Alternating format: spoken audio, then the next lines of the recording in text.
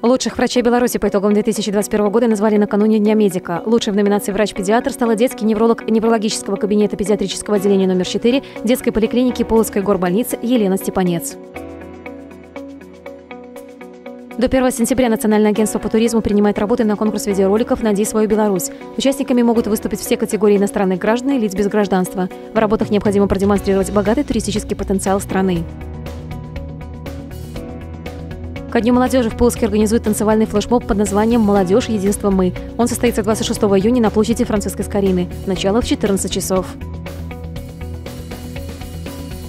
17 июня в Новополоцке пройдет праздник двора «Фестиваль здоровья». В качестве площадки микрорайон комнаты школьника «Криничка». Это молодежная 137. В программе спортивно-развлекательные игры, занимательные викторины. Начало фестиваля в 17 часов.